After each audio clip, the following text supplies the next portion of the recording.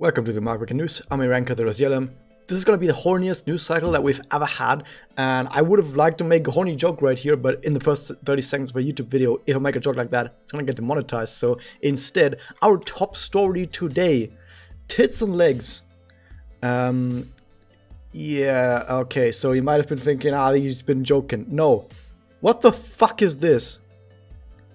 Do you see that?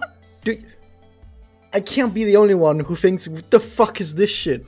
Okay, so, Natsuki Ankaw.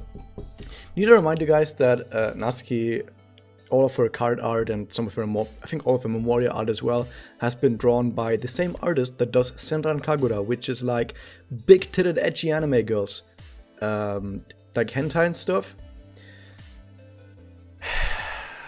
Okay, sure. What does she actually get so far? Well, I'm gonna have to make a video about her. And I'm gonna have to make jokes about, you know, the absolutely two ginormous blast discs that she has.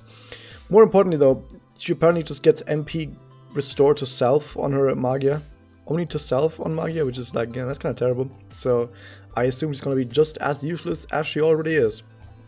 And if you like Natsuki, then first off, are you lying to me? Because I'm on the Discord and no one likes Natsuki. I asked people, absolutely no one seems to like Natsuki at all, not even a little bit, so that's interesting. Moving on though, now that we've talked about tits, let's talk about leg fetish. Before I go to actual Miri, the character, let's talk about her event, because this text right here, like every single event has a little bit of a synopsis. It just says in like 1 or 2 lines, this is what this event is about. Let's see what this event is about. Her foot fetish. Progress with a story struggling to fix a foot fetish.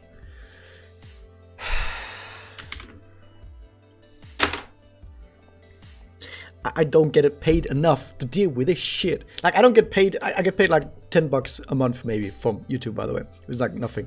Which is not enough to deal with this bullshit.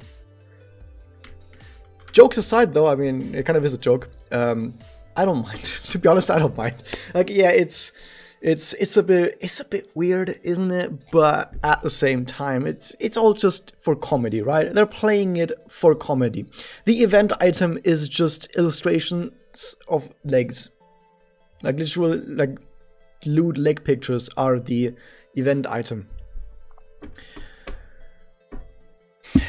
I don't have any joke for that. Apparently here you can see her fawning over legs. This is what she looks like, and this is her also fawning over legs. And I think the text right here says something like, "You have the greatest legs." I'm not even joking. I think you know what? Let's do it live. Let's do it live. The legs are the best in the world. That's what I said. So, dude, it's okay. It's a double tower. It's a double tower. Okay, it lasts for how long? From the 19th to the 29th, so for 10 days. 10 days of foot fetish, apparently. It's No Nut November, right? How are you doing this in No Nut November when you have foot fetish and tits? And I hope that no one actually combines that with... These are underage characters, and this is exactly the problem. These are underage characters. Why are you giving them foot fetish? And why are you doing this to underage characters? Are you serious? Come on, guys. Come on, guys. You can do better than that. You can do better than putting this on underage characters. It needs to be said. It needs to be said. Yeah, that's basically it. There's also like the special enhancements just for Miri, so basically no one. Point is though that she's also being released in the gacha. And I said this recently with Sun, is that it's kind of weird that they're releasing Sun without Miri because they're kind of a pair. And now we know why they're a pair, because Miri really, really likes Sun's legs. And also she likes to be dominated by Sun. She basically says so in the story. She's like, "Son, please dominate me." The writers need to chill out. I think the writers need to just chill out for a bit. Anyway, as a character, what is she like? Well, first off, she looks like she's about to pop some sick dance move. Or maybe she's about to fall over, I don't know. And she gives like attack up on connect, charge disc damage up, and anti-evade. She has 3 charge discs. She's a charger, she has attacker, she's water. Her SE active is like charge disc damage up and charge disc damage received up, which means enemies take more damage from charge discs or something. which means that you actually have a use for her. There actually is a use for her, okay? So what is it gonna do? They're gonna get a level 1. They're gonna keep her at level 1. They're gonna keep her at 1 slot, and she's just gonna be put into like any Kimochi where charge is really good, and she's gonna use turn 1, use this active, and then she dies. Now the question is, okay, that's a strategy that just whales are gonna do. Just put her in turn 1, she's gonna die immediately. But can she do anything else? No. No, she actually can't. The rest of her kit is actually kind of useless. She has MP boost, which is actually the same note that everyone else has. So the fact that this is being advertised right here probably means that she doesn't have anything else good. She has charge damage up and stuff. Okay, she has charge count up +3. Guess what? We have another Aqua Attacker Chargeos character that gets charge combo up +4. It's Tanabata. And Tanabata actually has charge draw active, which makes it really good in mirrors and makes it actually one of the like top 3 best mirrors character for ranked mirrors right now.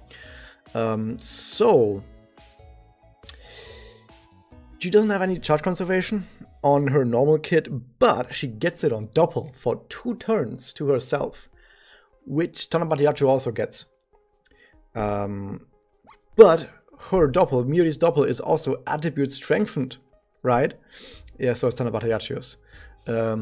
So basically, either you're a whale and you're gonna do the level 1 sacrifice Miyuri strat on like one of the Kimochis, or if you're not a whale and you're a regular player, then just use Tanabata if you have her.